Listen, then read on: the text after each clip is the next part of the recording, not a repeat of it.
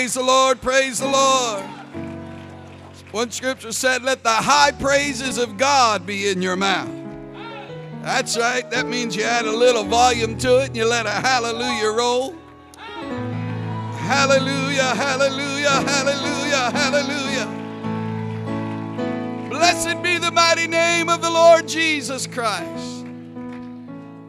Well, I think through the years I probably have preached some things people haven't heard before. I preached a few things I had never heard before.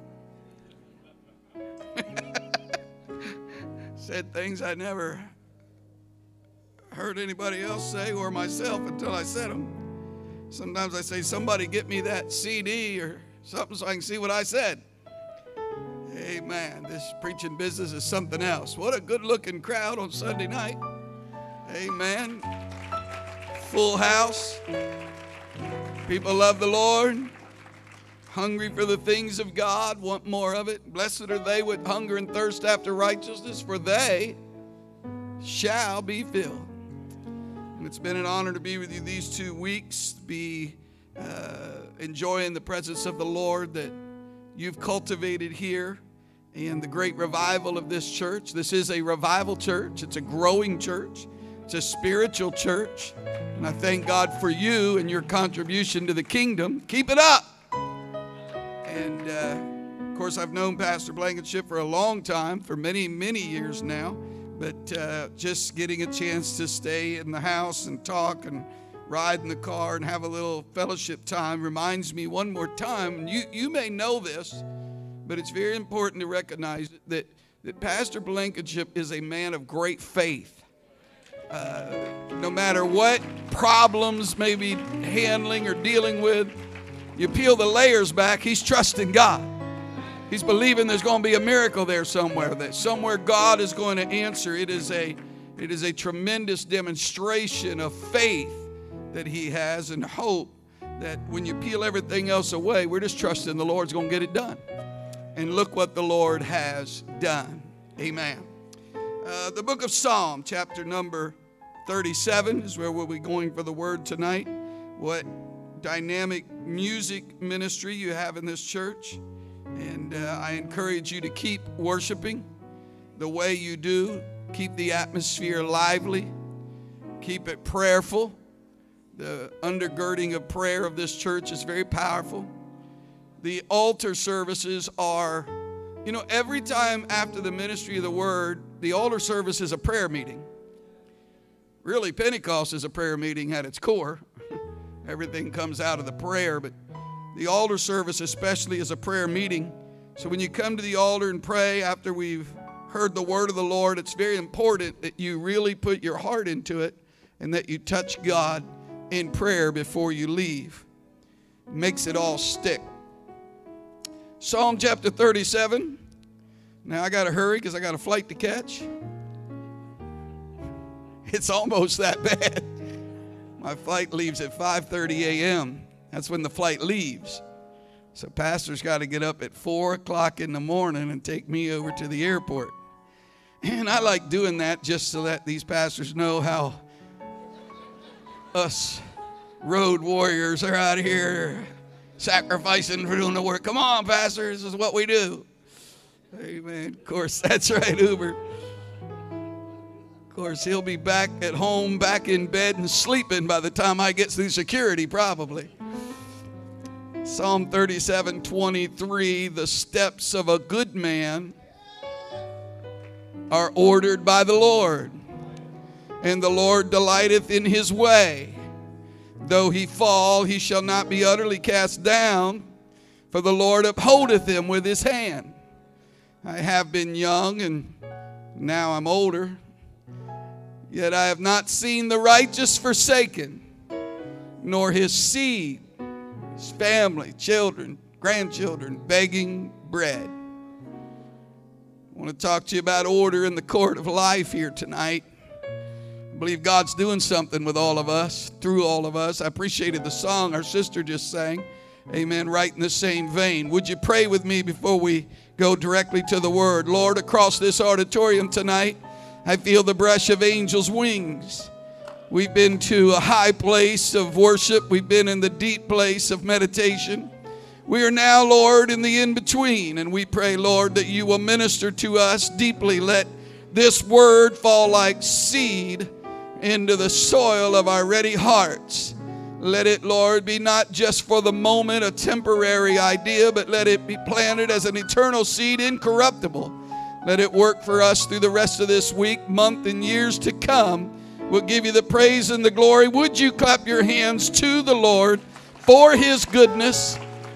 Because the Lord is good. The Lord is good. Somebody ought to know that. If you do, testify with your hand praise. The Lord is good. His mercy is everlasting. His truth endureth to all generation. Woo! And God bless you. You may be seated in the presence of the Lord. Cinderella had fallen upon hard times.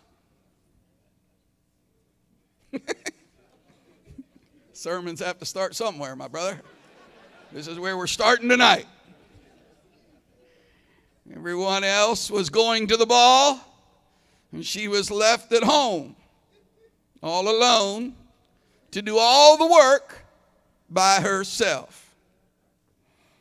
Her particular state of affairs was unfair, sad, gloomy, and dismal.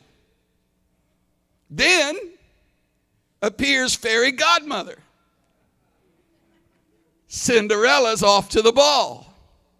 Horse-drawn carriage, new dress, new hairdo, and of course, new shoes.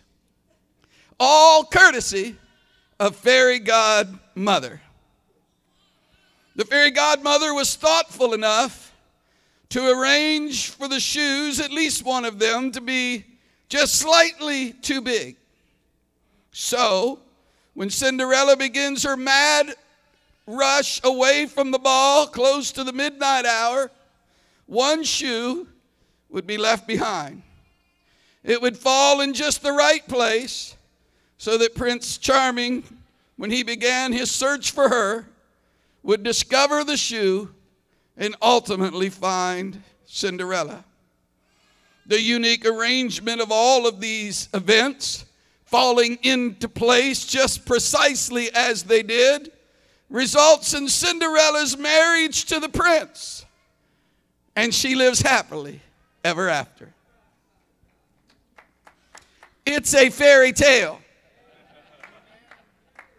Some of you know that better than others.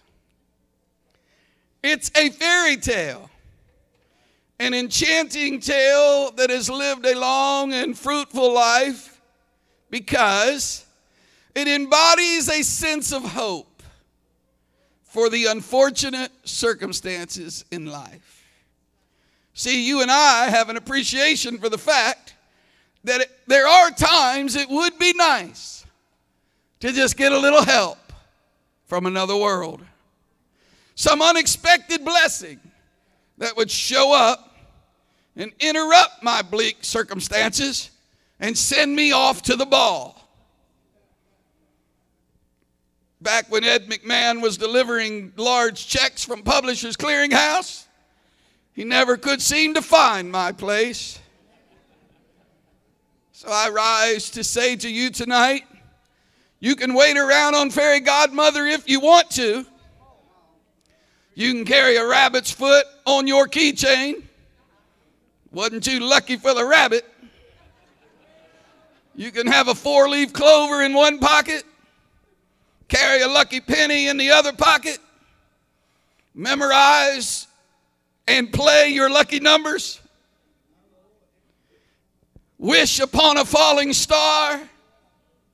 But I present to you tonight a far better hope, with a much more reasonable expectation, a walk of faith and a trust in God, a God that loves you enough to help you. I remind you, my brothers and sisters, tonight that the steps of a good man are ordered by the Lord. We are not living on just hopeful random acts. We're not hoping the stars just all align in our direction.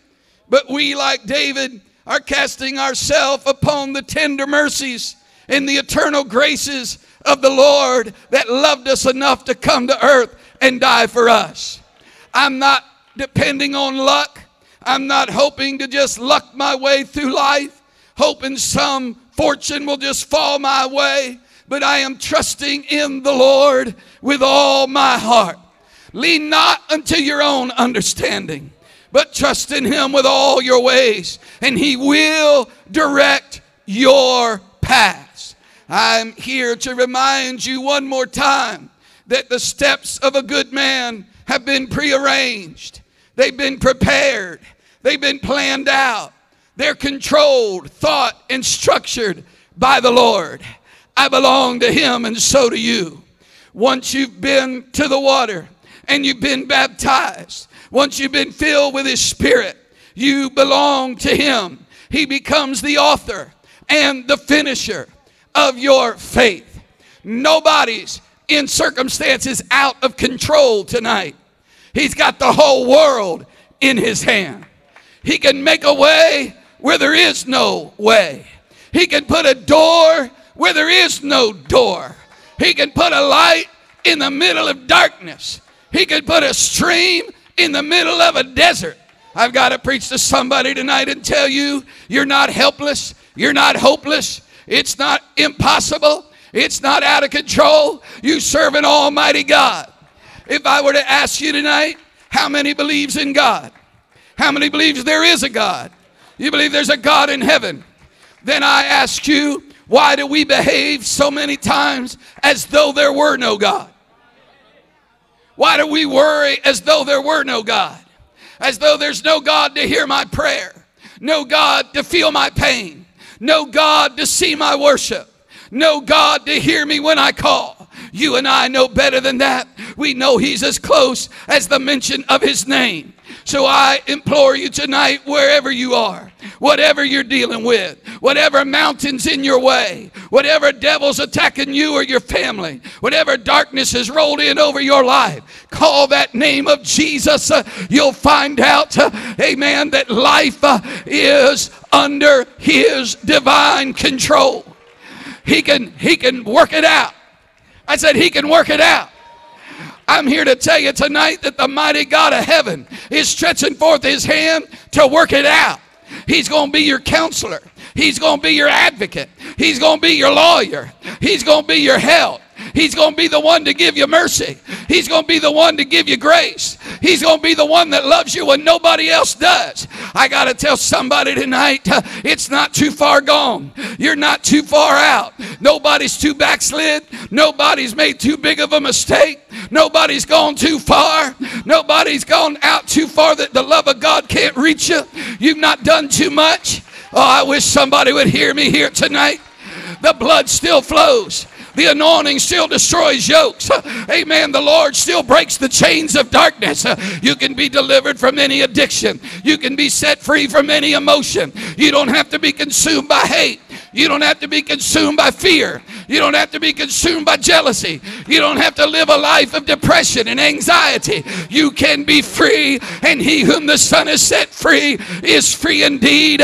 And I'd like for some people that have been set free to clap your hands and shout with the voice of triumph. Shout unto God with the voice of triumph. I once was lost, but not anymore. I once was blind, but not anymore. I once was bound, but not anymore. He found us, delivered us, saved us, and rescued us. So I've come tonight to prophesy. I've come to prophesy to this church. I've come to prophesy into your lives. Prophesy into your world. It's a word of prophetic encouragement. I've come to speak directly that God is arranging the events of your life right now. It matters not whether you see it, whether you know it, whether you're aware of it, or whether you understand it. I'm here telling you God is arranging the events and the circumstances of your life. I prophesy to this church and to you, your destiny is not in jeopardy. Your future is not in crisis. I've come to tell you by the word of the Lord I read and by the anointing of the Spirit here tonight that your steps are being divinely orchestrated, ordered by the Lord. Oh, I feel the prophetic unction in the house. I'm here to prophesy to this church tonight. God is about to open a door that no man can shut. Because man's not in charge of it. God is the author and the finisher of our faith. Oh, mankind can affect it. Mankind can get in the way of it. Mankind can sometimes delay it. But I've come to tell you the Spirit is speaking strong tonight. God's opening a door that man cannot shut. God's about to make a way through the wilderness. I don't know who I'm preaching to tonight, that you've got it in your mind. It's impossible. It's impossible. I've come to tell you nothing is impossible with God. I've come to tell you He'll make a way through your wilderness. I'm going to prophesy into your spirit until the seed sticks to you and begins to grow, until the light shines in your darkness. I've come to tell you He's making a way. He'll carve it out. He'll make a way right through the Red Sea if He has to part the waters and let you walk across on dry ground. He'll make a way. I've come to prophesy to this house tonight. God's going to shut the lion's mouth. The lion may be roaring. The devil may be barking in your ear. He may be lying to you. That's all he does, by the way. Just lie, lie, lie, lie all the time. Lies like a rug. But I'm here to tell you tonight, the Lord is, you know, one old song we used to sing said, let God arise. Comes from a scripture. Let God arise and His enemies be scattered. I come to tell you in the Holy Ghost tonight, I feel God getting up. I feel Him standing up. And He's saying, I'm shutting the lion's mouth. I feel God standing up and saying, the fire is not going to consume you. Your circumstance is not going to destroy you. You know, there does come a time that God just stands up and says, all right, that's it. You've been faithful. You've trusted. You've held on. I'm not going to suffer you to be tempted above that which you're able to bear. And I feel the Lord rising up tonight and saying, no weapon that is formed against you is going to prosper. I feel the Lord saying, I'll shake the foundation of the prison. I'll break the chains of bondage. I am here to make a way. I feel deliverance in the house. I feel victory in the house. I feel the anointing that destroys yokes in the house. God said, enough's enough. I'm here to fix this thing. Woo! I feel a prophetic word from the Lord. The long drought is about to end. I went to Singapore several years ago, took my son with me. We got over to Singapore right when they were having a drought. It had been 60-something days since it had rained. It was the longest period of rain for that island, time without rain, that they had had in like 140 years or something. It was very significant. Singapore is a very beautiful city, very modern, very sophisticated. There's beautiful gardening. A number of years ago, they did a beautification, planted trees and shrubbery and stuff and flowers all over the city, in between the roads and around all the buildings. There are a lot of water fountains and a lot of waterfalls and flowing water all over the city. It's a beautiful, gorgeous city. But it was eerie that all the fountains were off and all the waterfalls were off, and they were in a very serious drought. My son and I were there and met with Pastor Bobby Matthews and went and got something to eat, and at lunch he was telling me about all of this. Something came over me. Sometimes I kind of read myself into them Old Testament and New Testament characters, and he is telling me about all this, and I got the feeling like Elijah. I leaned across that table, and I said, Pastor, I'm prophesying to you right now. It's going to rain before I leave here. That was on a Friday. I was leaving Sunday night. Sunday morning was the last service, leaving Sunday night. And the midnight train to Georgia. Well, actually to Florida, but nevertheless. Well, I didn't really think all that through. I just said it under the unction of the Lord. And, of course, it didn't rain on Friday, and by this time he had done told everybody.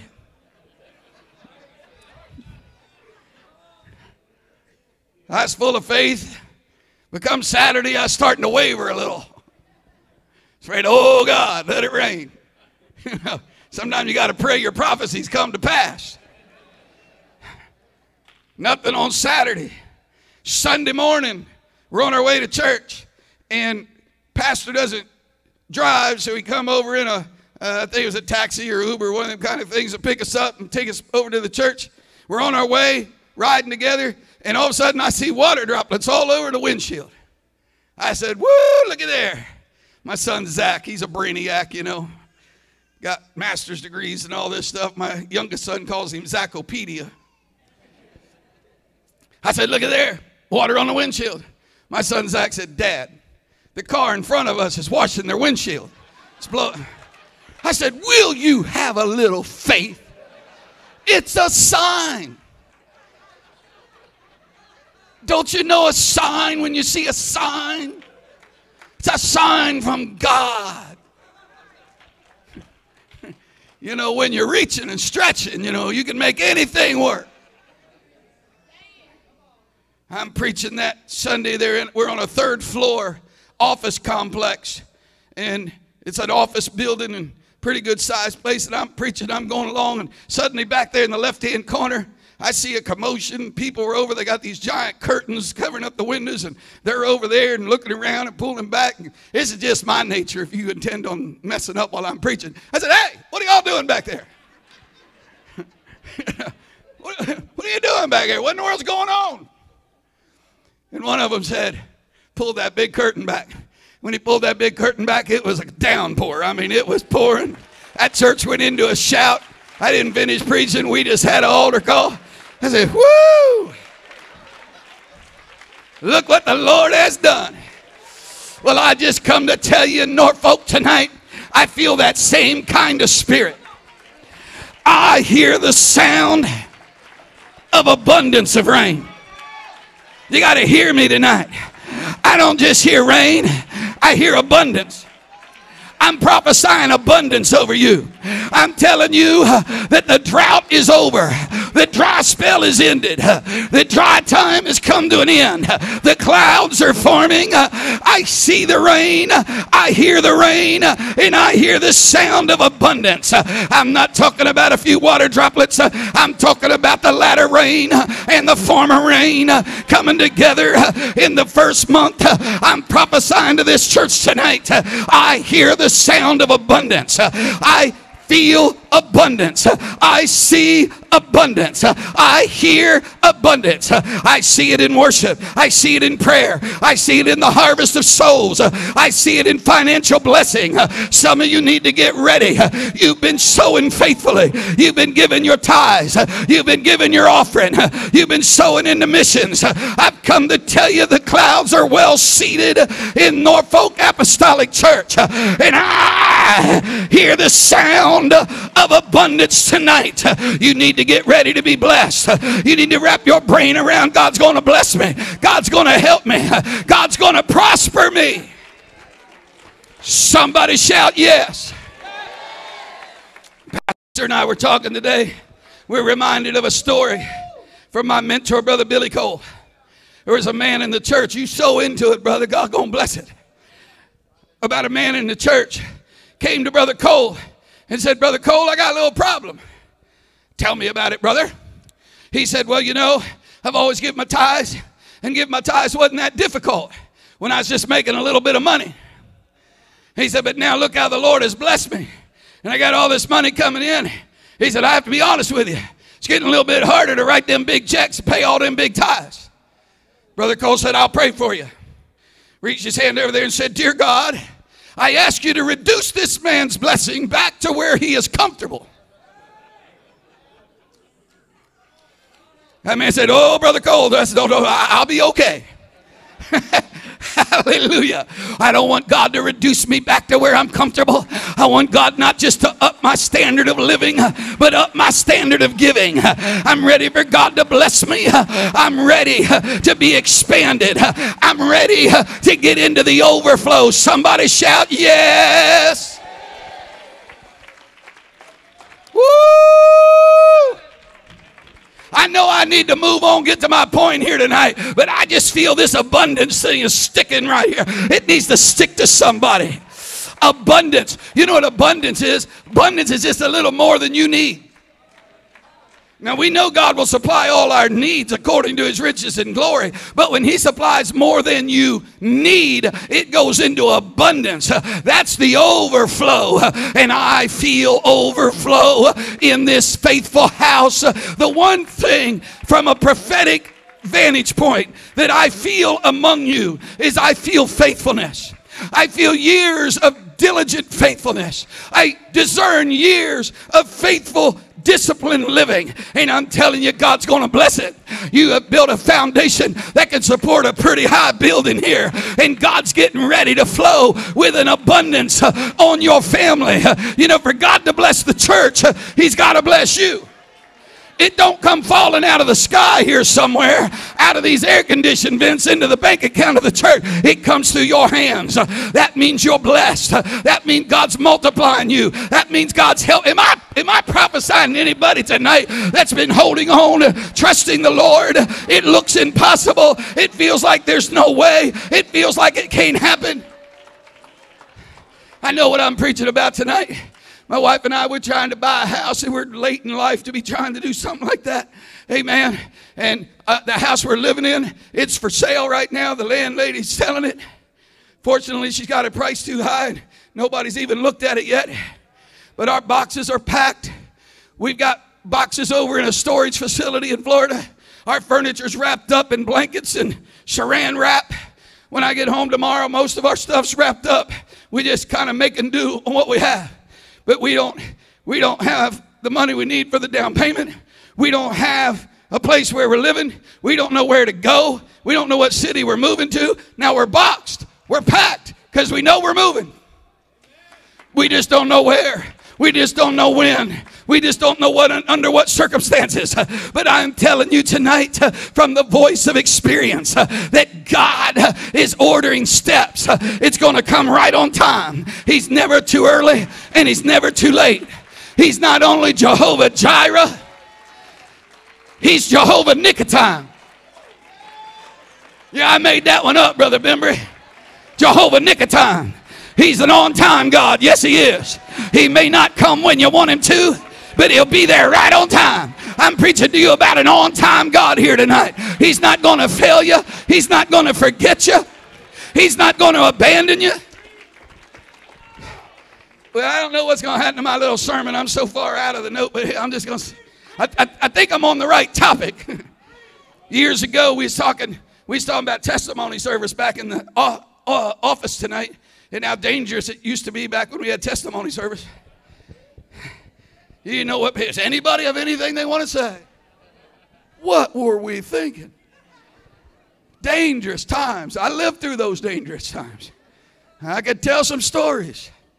And but when my wife and I were just married and rented us a little place on 3rd floor, and out of nowhere, the landlord like almost tripled our rent, and we couldn't afford it.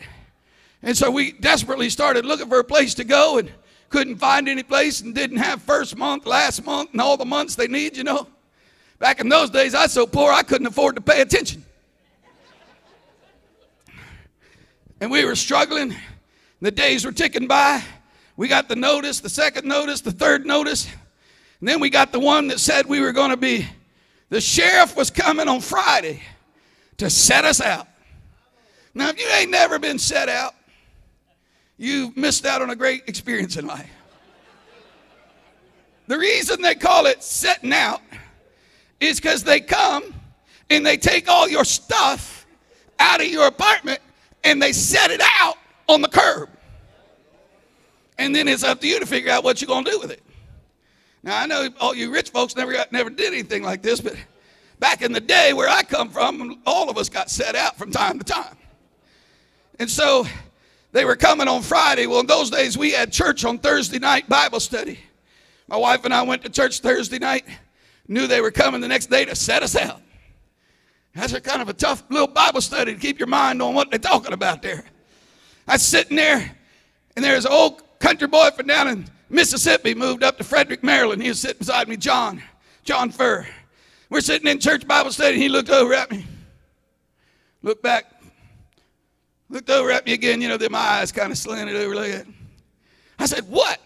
He said, what? He said, what? He said, what's going on with you? I said, nothing. He said, don't tell me nothing. I could see it all over you. He said, I'm going to talk to you after church. I said, all right. Well, you know, after church, he got to talking to me. I said, well, we're getting set out tomorrow. I was sitting there in that service, and I was thinking, next time we have testimony service, and all the people get up and say, the Lord's never failed me, I'm going to have to be the only person with a testimony that says, you know, the Lord's only ever failed me once. This one time, he failed me. The other time, every other time he's come through, but he only ever, that's going to be my testimony. Everybody else, the Lord never failed me. My testimony is going to be, the Lord only ever failed me once. So I'm talking to John after church, and he says, well, let's don't let him set you out. He said, you got a truck, I've got a truck, and we'll just go get all your stuff. So all my stuff fit in his truck, and we had mattresses on the left and right and all the stuff in between and big ropes over the top, and there we went. Looked like Beverly Hillbillies. He said, you can come stay at our house tonight. I said, all right. So we get to his house, and this is just the way we roll back in the day. When we roll into his house, he says, now, wait here while I go ask my landlord if it's all right. See, we packed up and on the way to the house, and he's going to ask the landlord once we get there. So we're sitting out in the driveway waiting on the verdict. He comes out bouncing and smiling. He said, landlord said it's going to be all right. I said, well, thank you very much. He said, not only that, he said, tomorrow, if you're interested, just about a block from here down the street, he's been working on a little apartment. And he hasn't even put it in the newspaper or anything yet because he just got it done. He said, if you're interested, maybe you take a look at it. We go down there the next day. We like it. He said, if you want it, just move your stuff in. Didn't require no first month, last month, all them months. We moved in. Once we got moved in, my wife came to me crying.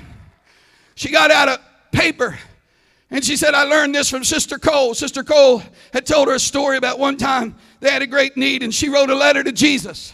And in the letter to Jesus, she wrote the things that they needed. She said, I wrote this letter to Jesus. And she said she put down about 3 or 4 things that she was asking God, will we get another apartment that maybe could be in there? And every single one of them in her letter was in that apartment. We'd have never found it. It wasn't even advertised. But when we were over unloading our stuff, we thought we were avoiding the sheriff. But God was ordering our steps. The night we stayed overnight, we never took it off the truck until we moved it into the place where God had it. We lived there for several years. It was quite a blessing. I don't know who I'm preaching to tonight, but your testimony is not going to be, the Lord only ever failed me once. I stand here 37 years later to tell you the Lord has never failed us. He's never let us down. Somebody shout yes. See, a courtroom is a place where conflicts of life are deliberated. In a courtroom, the law is greater than the people. Lady Justice is supposed to be wearing a blindfold. It's in the courtroom that arguments are presented. Evidence is examined. Testimonies are given and then cross-examined for authenticity. It's in the courtroom of life that the weak and the vulnerable can find representation to argue their cause. Sometimes, though, in the heat of the debate, in the face of controversial evidence, contradicting witnesses, the courtroom can erupt into confusion and into chaos. Someone becomes overcome with emotion. They burst out. Someone responds. Now it becomes a shouting match. And they're yelling across the room. Decorum is lost. Too many voices all at once to hear what's happening. Opposing views all being shouted loudly at the same time. It is in the midst of this confusion. It is in the midst of this chaos that the judge picks up the gavel, brings it down, and says, order in the court. And when the judge says order in the court, that means it's time for all this to stop. Things are coming into alignment. The process is going to prevail. Well, I've come to tell you tonight under a prophetic anointing that the righteous judge of all judges is tonight speaking into your chaos. He has raised up the gavel in the midst of your confusion. His voice is greater than all the other voices. And I hear him saying, order in the court. By the authority that is on me as a man of God, with apostolic anointing tonight, I declare God is bringing the situation into divine order. I declare the accuser's voice must be silent. The prosecution must take its seat. The judge has spoken. There will be order in this court. I've come to declare it. You're going to see a new week. You're going to see a new month. Things are about to change. God's in control. The eternal God is your refuge. And underneath are his everlasting arms. You know what that means? Sometimes things get so bad, we say, how's it going? Say, well, I've hit rock bottom. I've hit rock bottom. Well, let me talk to you about rock bottom. Because there's really no such thing as rock bottom in a way. Because the Bible said underneath are the everlasting arms. Underneath what? Underneath everything. Underneath whatever. Underneath whatever's happening. Underneath whatever's going on. Way down there, when you ever get down to the bottom, just look a little lower.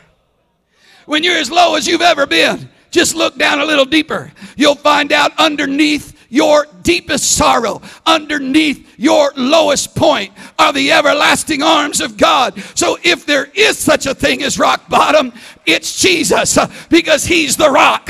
Amen. He's the rock of ages. If you ever hit rock bottom, you're going to find yourself cradled in the everlasting arms of God. I wish somebody'd shout hallelujah tonight.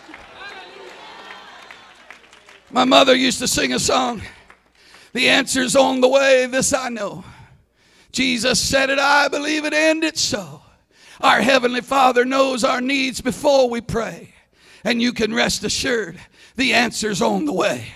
I'm prophesying to some. I don't know, you might just want to. You know why people raise their hand when a preacher's preaching? Because they want to catch what's going by. They're volunteering for that to come to pass in their life. When I tell you the answer's on the way, somebody said, I volunteer for that. I catch that. I want that. Some people aren't happy to raise their hand. They got to jump up. They're trying to get an edge on you. They're trying to get it before it gets back there to where you're sitting. Hallelujah. Hey, there's enough to go around here tonight. I'm telling you, God can make a way. God orders steps. Moses asked the Lord, show me thy glory. And the Lord put him in the cleft of the rock and covered him up with his hand. Now he couldn't see nothing. Isn't that just the way the Lord is sometimes? We're asking the Lord to give us a vision. The Lord puts him in the rock and covers him up. He can't see nothing at all. At least I could see a little bit before this. And the Lord's got him covered up. And then after a little while, the Bible said, the Lord removed his hand. And he saw what the Bible called the hinder parts of God. Many theologians believe that what Moses saw was he saw eternity past. He saw prophecy in the past. And he saw the creation story. He saw in the beginning, God created heaven and earth. And the earth was without form and void, and darkness upon the face of the deep. You know, it was Moses that wrote that down for us.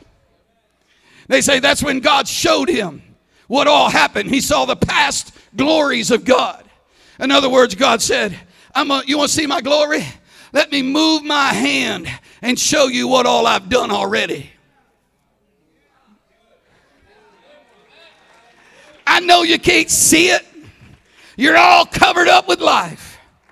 But you know, just because you don't see something doesn't mean it isn't there. How many times you walked out in front of somebody in Walmart and they almost ran you over with their cart? Pulled out in front of somebody at a stop sign. I did it going to the airport, coming here. I pulled out at a light, and when I pulled out, this car was in the other lane, but he was moving into that lane just as I pulled out, horn blowing and all that stuff. I'm like, my bad, I'm sorry, my bad. I didn't see him, but he didn't disappear. I wish I'd help you understand there are things you don't see, but they're just as real and they're there. And here in a minute, I'm prophesying to you tonight. God's going to move his hand and say, let me show you what I've been working on. And then you're going to sing, when I think of the goodness of Jesus and all that he's done for me. I didn't even know he was working on it. But God works on the night shift. God works in the invisible realm. God works when you don't even know he's working. You got to get beyond your emotion. Get beyond your intellect. I know you don't see it. I know you don't feel it. I know you don't know it. I know you don't understand it. That's why I'm prophesying it. See, sometimes a prophet is like a seeing-eye dog for the spiritually blind. You don't know where to go, so let me lead you. I'm telling you, God's been working on it. God's been hearing your prayer and your faithfulness and seeing you. And he's got it all worked out. And he's getting ready to open your eyes. You're going to say, look what the Lord has done. Look what the Lord has done. Number of years ago, Pastor Willoughby at the time, passed on to be with the Lord now, called me up and said, Klinedinst, I'm just crazy enough to call and ask you this, and I think you're just crazy enough to do it. I said, dear Lord, what do you want me to do?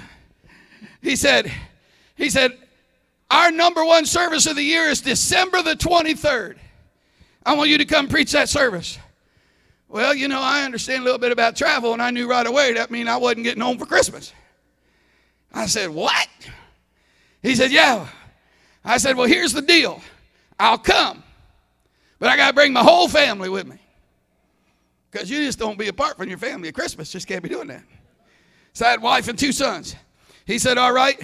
He said, I'll pay for one of your tickets. We have another pastor here pay for another ticket, and you'll have to raise up the money for 2 of the tickets. And then we're going to go and be there for Christmas and stay, so it's going to take a lot of money. And I worked it all out about how much all this is going to cost. Over about $12,000, $14,000. Started raising money, saving money, getting money. And it was getting real close. And I was still about $4,000 short. And I was preaching at a church in Shreveport, Louisiana. That Sunday morning, pastor had already given me an offering. He had given me offerings several times for different mission trips. He had already given offering to this trip. So I wasn't there trying to raise any money, wasn't asking for any money. They had already given. It was already done. So I stepped to the pulpit that morning, was getting ready to read the text. I think I even read the text. I said, hey, folks, just before I go into this little need that we have, I want to ask this church to pray for me, because you've always been kind and generous to us. The pastor's already given. Said, but I'm needing about $4,000 to make this trip to Singapore, and I want you to pray the Lord to provide that. I went on into my sermon, had nothing to do with blessing or money or giving or seed sowing or harvesting or sow it and God grows it and plant the seed, he meets the need, or none of that stuff. Just preach my message. I'm out at the table after service.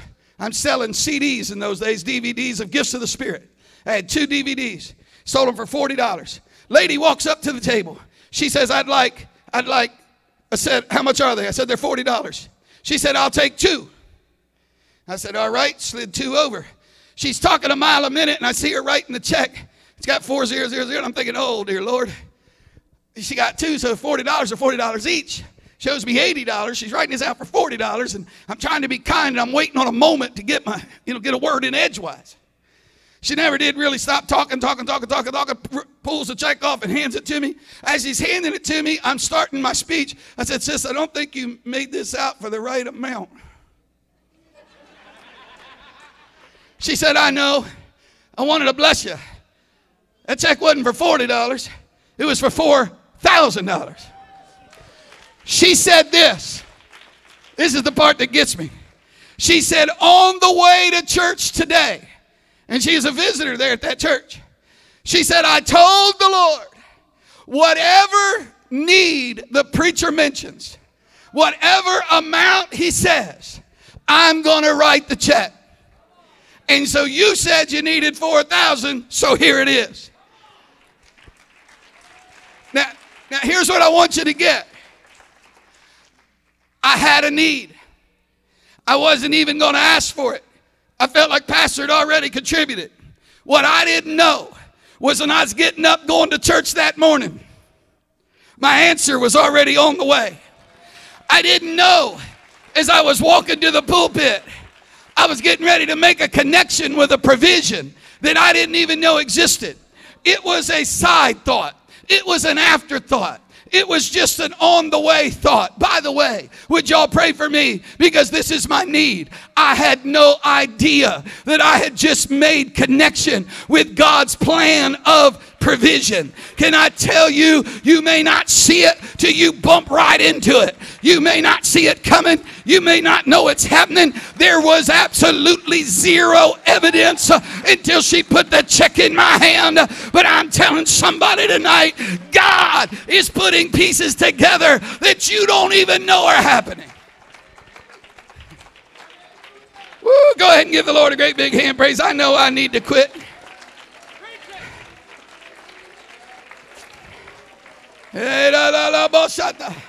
Let our musicians come and start getting in place here tonight. I had a trip planned a number of years ago to Papua New Guinea, and we had the ticket on hold, but they only hold it 24 hours. You got to pay. Didn't have the money for it, so I was sitting at my computer, and my wife said, "You know that ticket's on hold. You got to pay for that by tomorrow, or we're going to lose it." I said, "I know." And so I was sitting there thinking, what am I going to do? What am I going to do? So I reached over and picked up my phone, and I thought, I'll call some pastor friends that have been good to me, and maybe I can raise this up and they'll give me the money. Because pastors have been very generous and very kind, helping with our overseas trips. I picked up my phone, and the Lord said, put it down. Trust me. I said, all right. Just one call, Lord? He said, trust me. I said, I trust you to talk to some folks. He said, trust me. Picking it up, putting it down, picking it up, and putting it down. I let it go. I forgot about it. Laying in bed with my wife that night, about the midnight hour. My phone's over on the side. What do they call that table beside the bed? The end table. Over on the end table beside the bed. We're talking, and I hear it dinging over there. Somebody's sending me a message. What in the world do they want? I reach over like this, find my phone, pull it around to my face. It's a text from a man. He said, I saw you're getting ready to make an overseas trip. How much do you need? I text back, thank you very much for texting. So happy to talk to you. $5,500. His next text said, felt like the Lord spoke to me to take care of this one. Check will be in the mail tomorrow. This man is not even in our fellowship. He's not even, there's no possible way I would have called him on that phone. No way. He's not even in the United Pentecostal Church. This man had no way of knowing that I was trusting the Lord. The Lord said, trust me, I got this one. And that man sent the check the next day and took care of that entire trip. I don't know what God's been working on, but he's about to pull his hand back. And he's going to say, let me show you what I've been doing. Pastor Blankenship, I'm telling you, Pastor, God's been working on some stuff. God's got some things already in the making.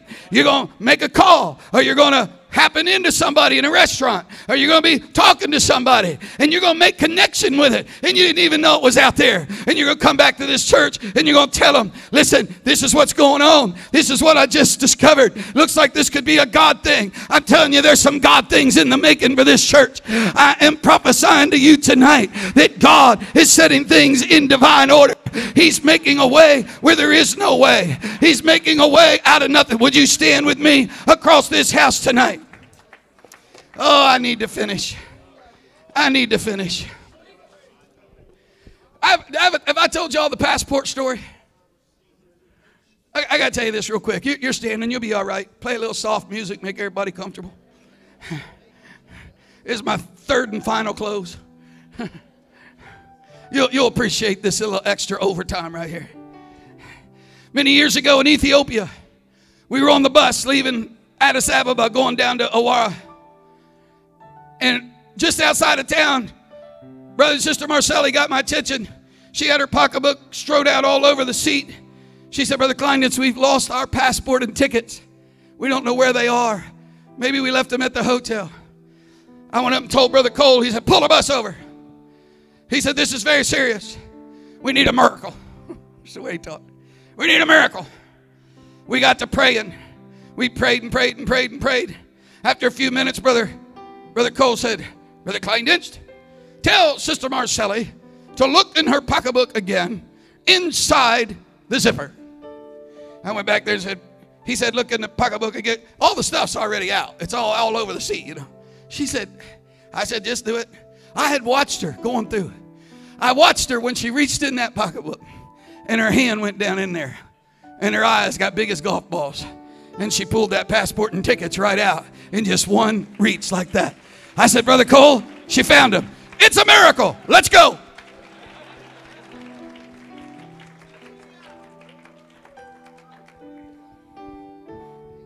Years later, I'm over in Malaysia.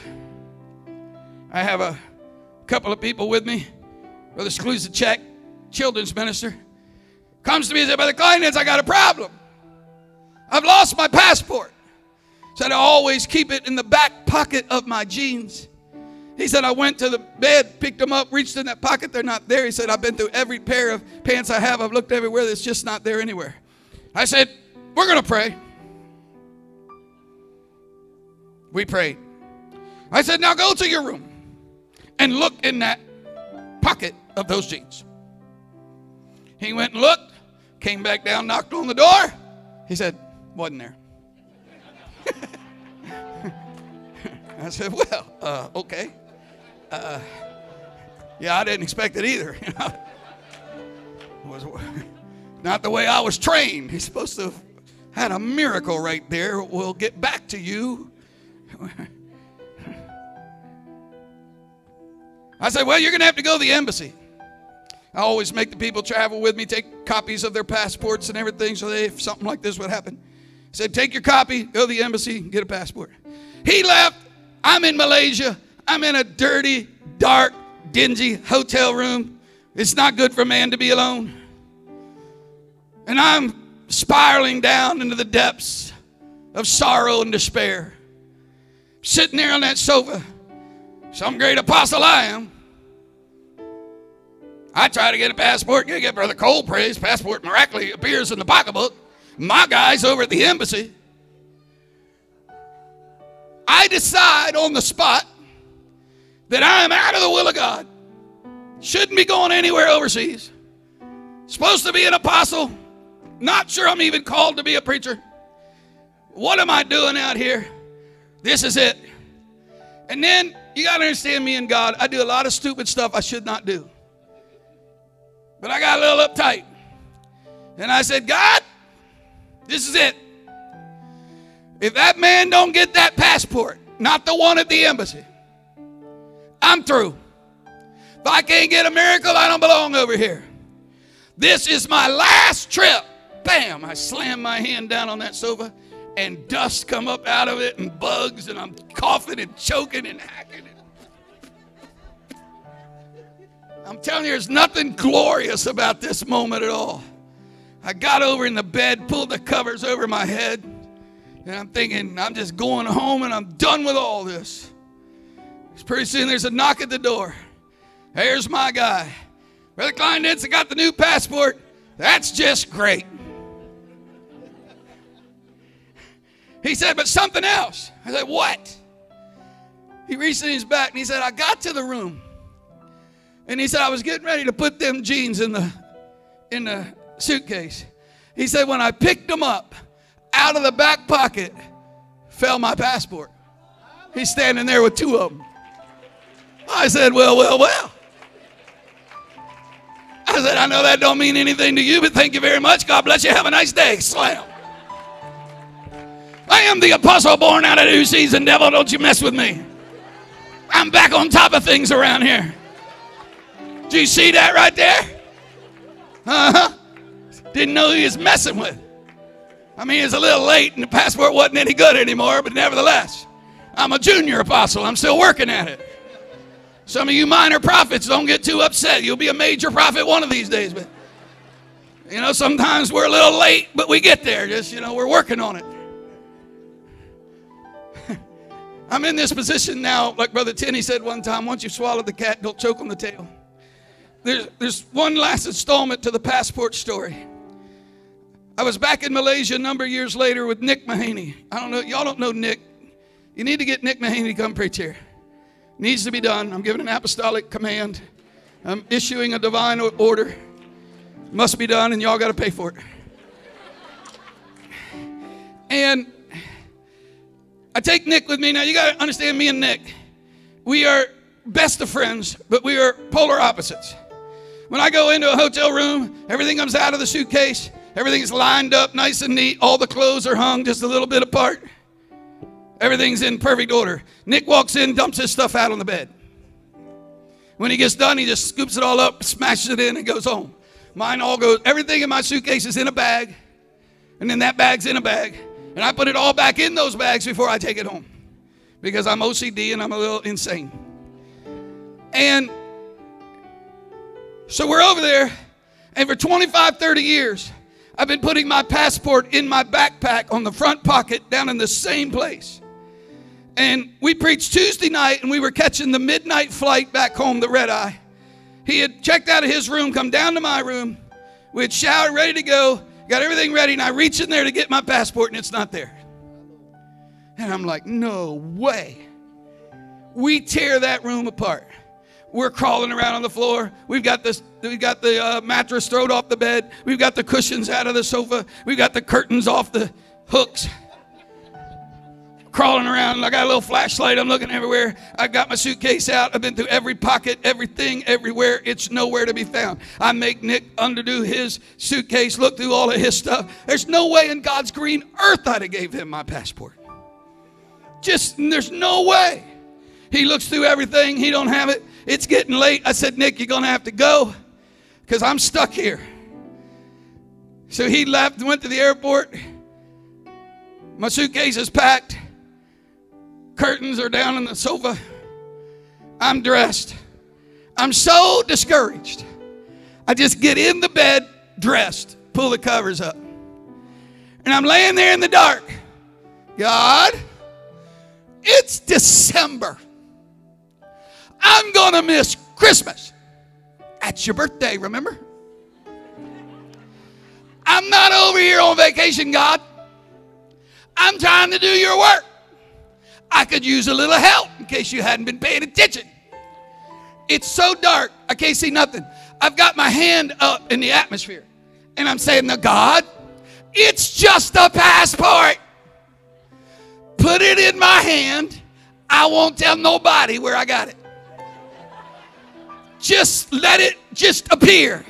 How hard can this be? I'm reminding him, you parted the Red Sea. You called up Elijah in a cloud. You know, Daniel came out of the lion's den. Manna from heaven. Passport! Nothing. I'm laying there. Got to go to the embassy. Going to have to get a passport. It's going to cost me $5,000 to get home. This is the worst day of my life. What am I doing this for? I should have never been a preacher. I'm probably not even called. Phone rings. It's Nick on the phone. Hey, everything working out all right? Get over here right away. I said, what are you talking about?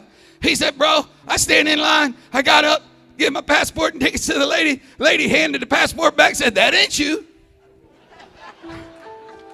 I said, what? He said, I've got your passport, man. Hurry up. How'd you? I don't know, but I got it. So I got 30 minutes to get to the airport, and it's a 45-minute drive. I'm dressed. Suitcase packed. So within 20 seconds, I'm out the door, down the elevator. I'm running across that big foyer. I see the concierge guy. I said, I need a taxi. He says, let's go out here and call one. As we're opening up, going outside, the big doors open up. There sits a taxi. Man laid up against the window. I've been in and out of that door all week. There's never been a taxi there.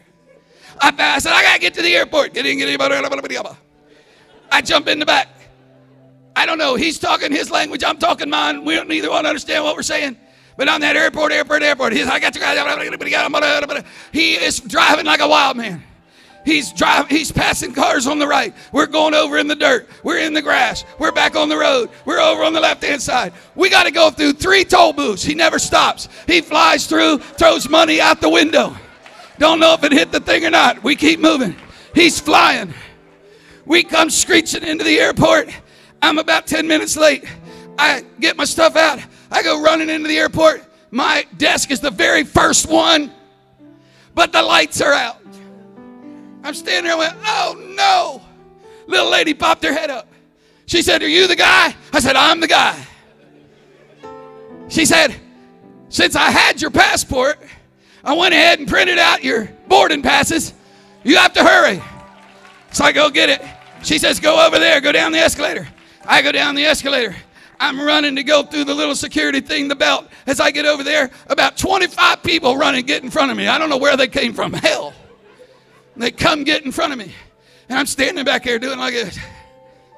The guy all the way up at the front, he leans out and goes like this. And goes, I said, I look over there, there's another belt. But it's off, it's dark, there's nobody there. I look, I go, he said, I take off over there. On my way over there, some guy just appears out of nowhere. Walks over, turns the belt on, turns the light on. I'm through. I'm running, trying to read foreign language. I got to get on a train. I got to go down a long hallway. I got to round corners. I go running. I'm the very last person. I finally get through. That I'm the last one on the airplane. I go rushing in. I flop down in my seat. And Nick says, I knew you'd make it. Shut up. Here's the point. Here's the point. If I had found the passport in the room, it wouldn't have worked. She printed out the boarding pass before she closed down the computer because she had the passport. If I hadn't have been dressed, it wouldn't have worked. If my suitcase wasn't already packed, it wouldn't have worked.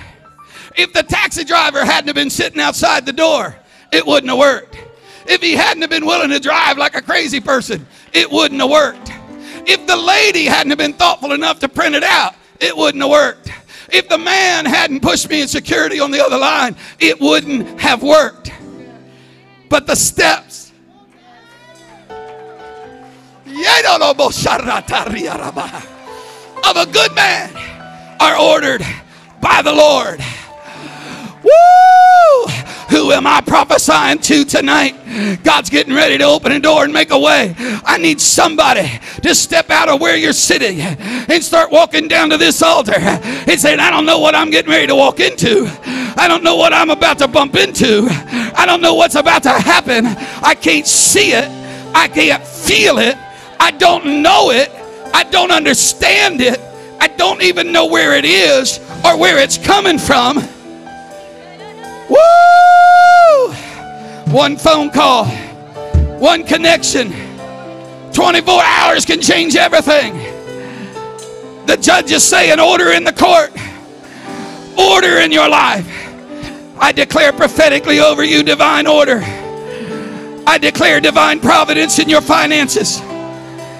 Oh, I prophesy there's going to be testimonies coming out of this service. There's going to be testimonies at that night. Things started changing. Order my steps in your way, oh Lord. Woo!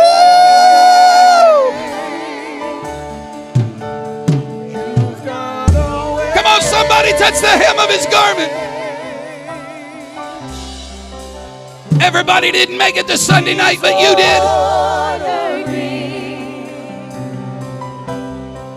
You made it to hear this. He's ordering your steps. You got away.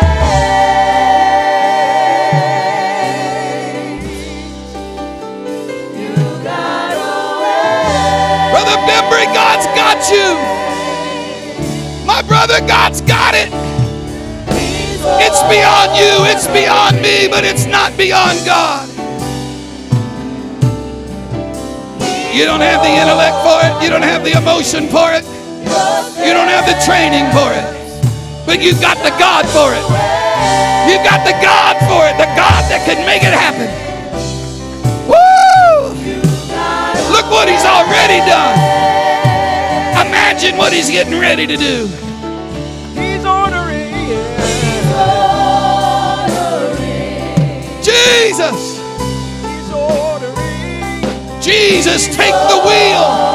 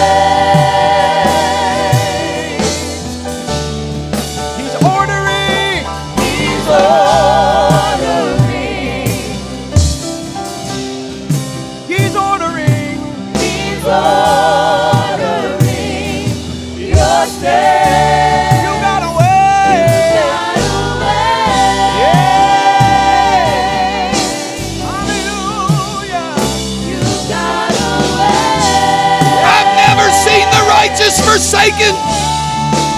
He's ordering. He's ordering. Thank you, Jesus. He's ordering. He's ordering. If God leads you to go pray or prophesy over somebody, go do it. Hallelujah. Hang on in there. You got away.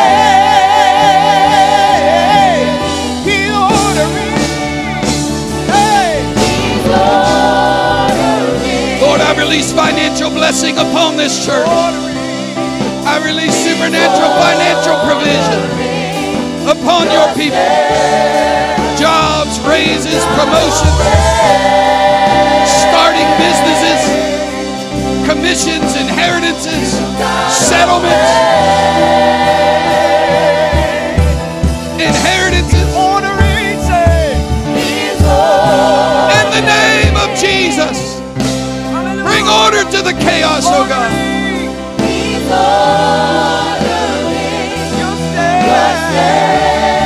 You got away. He knows the end from the beginning. He's the author and the finisher.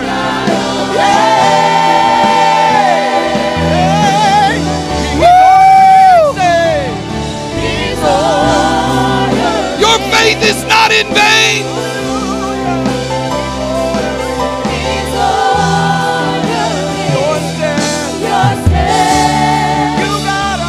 The Lord sees you, brother. The Lord hears you, brother. He hears you. Woo!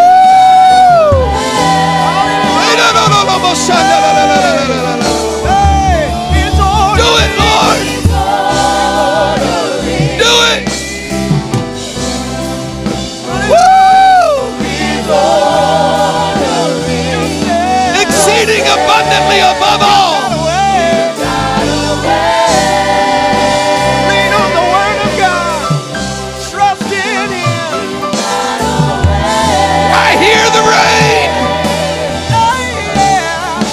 Feel the rain.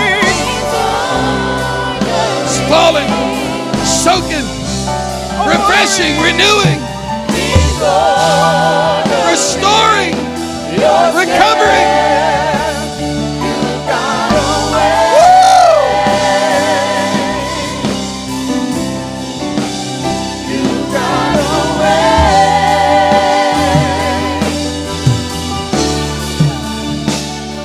Mighty work for my brother God, greater than his greatest faith.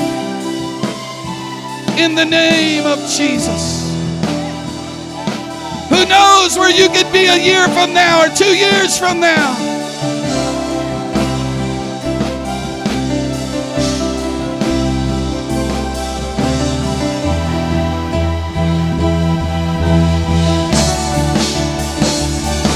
I'm gonna wait on you, Jesus. I'm gonna wait on you, Jesus. I'm gonna wait on you, Jesus. I'm gonna wait on you, Jesus. I'm not turning back now. I'm not turning back now. I'm not turning back now. I'm not turning back now. I'm gonna wait. I'm gonna wait on you, Jesus. Hey, I'm gonna wait on you, Jesus. I'm gonna wait on you, Jesus. I'm gonna wait on you, Jesus. I'm not turning back now. I'm not turning back now. I'm not turning back now. I'm not turning back. I'm gonna wait. I'm gonna wait on you, Jesus. Hey, I'm gonna wait on you, Jesus. Oh Lord, I'm gonna wait on you, Jesus. I'm gonna wait on you, Jesus. I'm not turning back. I'm not turning back now. I'm not turning back now. I'm not turning back now. Oh, I'm not turning back now. Hallelujah. I'm not turning back now. I'm gonna wait on you, Jesus. I'm gonna wait on you, Jesus. I'm gonna wait on you, Jesus. I'm gonna wait on you, Jesus. I'm gonna wait on you, Jesus. I'm not turning back now. I'm not turning back now. In the name of Jesus. I'm not turning back now. I'm going all the way. I'm not turning back now. Yeah. I'm not turning back now. I'm not turning back now. Hey. I'm not turning back now. I'm not turning back now. I'm going all the way. I'm not turning back now. Hey. I'm not turning back now.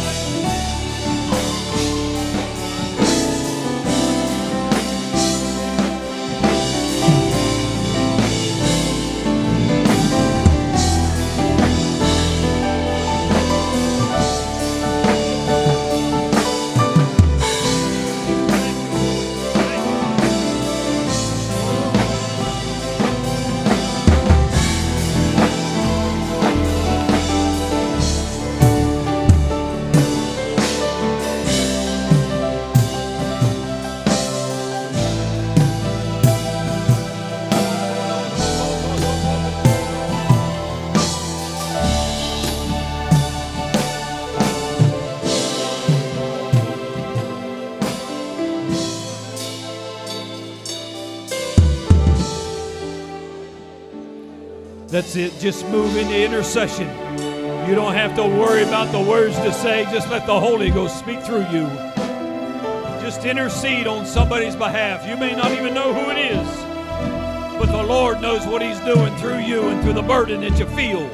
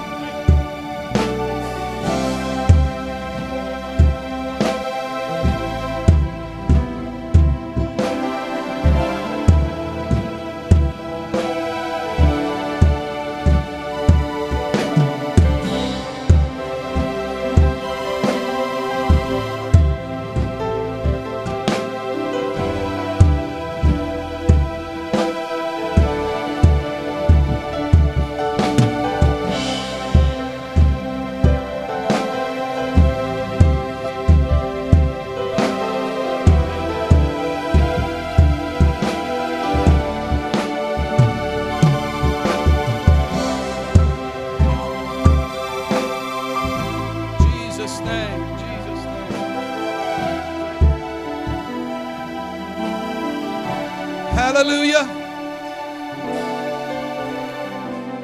I want to share something with you very quickly, and then I'll step out of the way.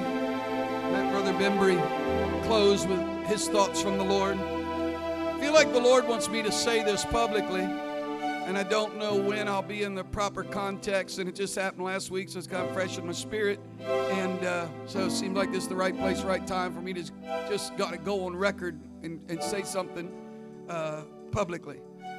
So I'll give you sort of the very surface, broad stroke of our housing situation. That's quite a serious situation for our family, and trying to get into something at my age and with the kind of income that I have makes it very difficult. Bank loans and things of that nature. We did get approved for a mortgage, but under a very strenuous type situation with a large down payment and those things. So we're working on it. We're doing what we can, the way we can. But on the phone with an elder minister, I say last week, it was actually in between Sunday and here, just this past week. I was sort of explaining to him the situation, asking him to pray. And he said, "Didn't God give you a vehicle a couple years ago?" I said, "Oh, yeah, the Lexus." He said, "Don't you think God can give you a house the same way He gave you a Lexus?" I said, "Well, I suppose He can." And then this is the part I want to speak to you tonight to maybe help you. I said it to him. As of standing here before you tonight, I received the prophetic declaration. But there is zero evidence, zero system, steps. There is not one single thing in my mind that I could wrap my brain around how that could happen, where, when, through who. I don't know anybody with an extra house. I don't know anybody just giving them away. There is absolutely not a shred of any kind of reasonable expectation or evidence that anything of that nature or close to it could anyway be in the works or happening. So I'm just saying I believe. One of these days I'll tell you how the story ends. But I just wanted to go on record tonight with no evidence, with no reasonable, logical, normal expectation of something just falling out of the sky.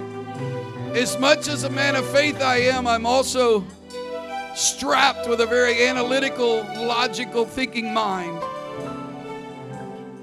And I just can't wrap my brain around the mechanics of how such a thing could even progress to become a reality.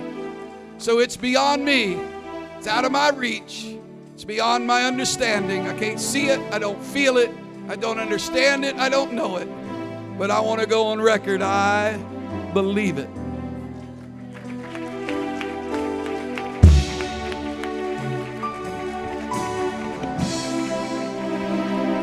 Put your hand this way and let's pray for the Klinedinst, or brother and sister Klinedinst right now. Father, in the name of Jesus, as he has honored your house, honor his, Lord. Lord, as he has blessed your name, ask you to bless him, Lord. In the name of Jesus, you are the way maker, and you will make a way, Lord. God, this week that word comes, this week that it's settled, this week direction comes, because you order his steps, and it's pleasing to you. In the name of the Lord. Praise God. Praise God.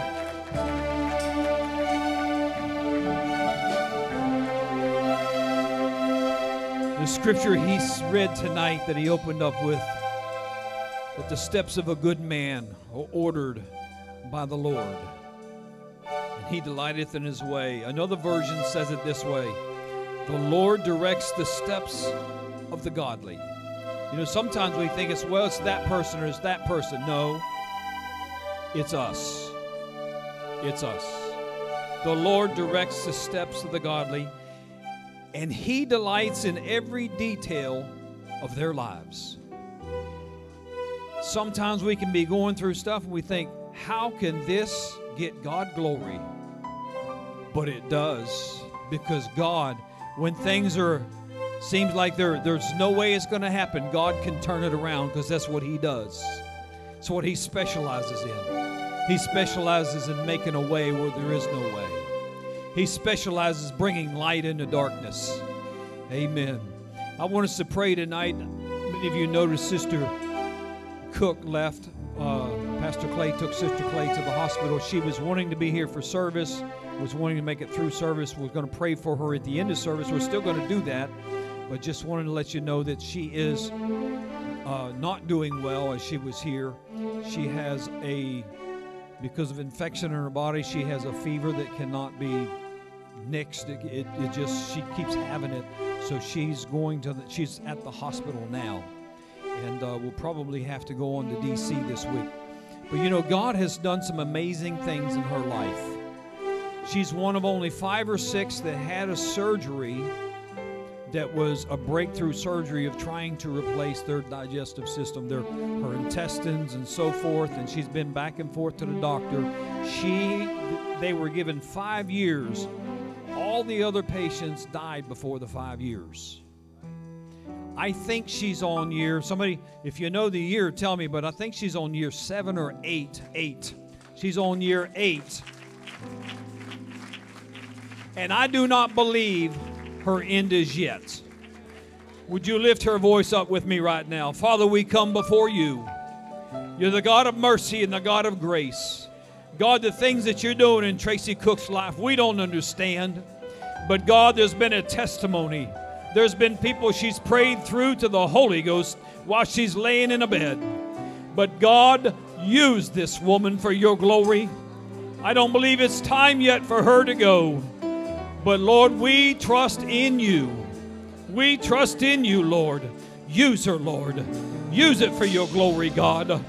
Oh.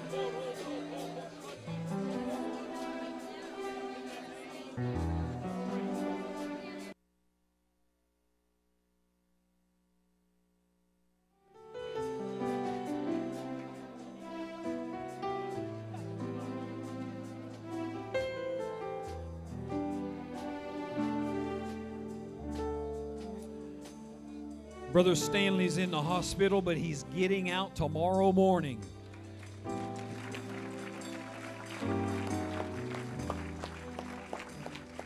Brother Myers is our hospital chaplain, and he told me last night, he says, I was there last week, and he must have had 8 different things hooked up to him. He said, I went to see him tonight, that was last night, and he said there's nothing hooked up to him.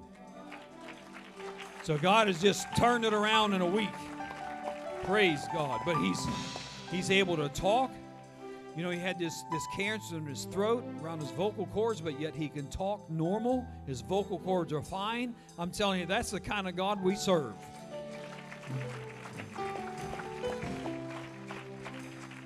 Now I want us to pray for Sister Weaver.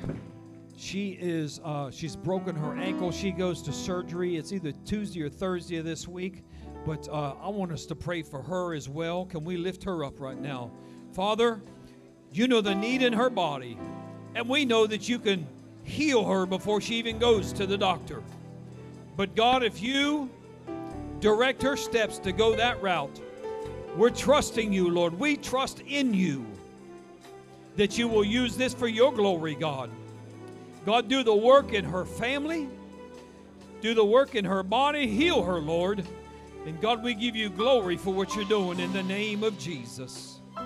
Hallelujah. Would you clap your hands unto the Lord?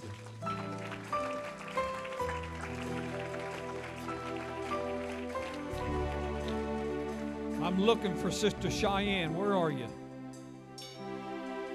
Oh, there we go. You were right there a minute ago.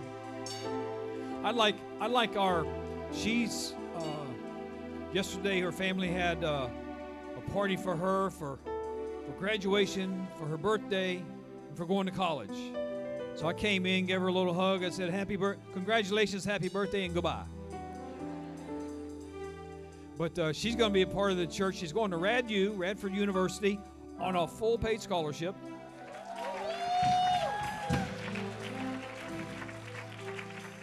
The Lord's directing her steps. She's going to be the beginning of a campus ministry there. We thank God for that. Amen. I'd like Brother Jarvis to come. He's our campus ministry director for the district, so you'll be seeing him some more. But I want some of our college and career, some that have been to college and know what it's like to go through this, would you come? And we're going to pray for her.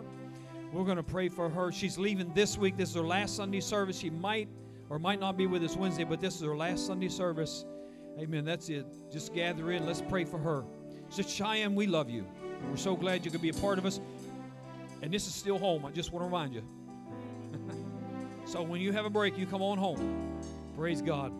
I heard there were some of her family, different ones, say yesterday, but you're still in Virginia, so look out. So you might show up and see her, but look at this love. Look at this. Let's pray. Father, we thank you. Thank you for what you're doing in her life, God, directing her steps, God, using her, God. God, we ask you to use her, Lord, in the name of Jesus. Oh, God, guide her steps, guide her words, Lord. Lord, to speak words of encouragement, uplifting, God, to others. Use her as a light, God, as she walks onto that campus. Oh, God, that others would see, Lord, because you said we are salt and we are light to this world, Lord. Use her for your glory, God. God, keep her, protect her, watch over her, Lord. And, Lord, help her in her studies. And we give you glory, God. The dreams that you've given her, Lord, Lord, let them come to pass in the name of Jesus.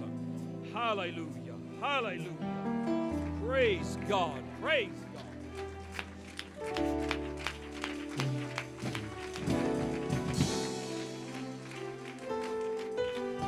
Praise God. It's been a wonderful week, a wonderful weekend. It's been so good having Brother Klinedinst with us last week and this week. If you missed any of it, please go back. Just go to YouTube. You can just say Doug Klinedinst or say Norfolk Apostolic Church, but pull it up. We have our videos there. And it's great being part of this family. We love every one of you. Amen. We're here for you. Anytime you need us, we're here for you. We love you. Amen. Greet one another. Amen. I'm going to let Brother James run it, Brother Joey. They love to play, love to minister. If they want to play on, you want to stay, that's fine. But if you need to go, you can. You want to fellowship, you can. Amen. God bless you. We love you. We'll see you Wednesday night.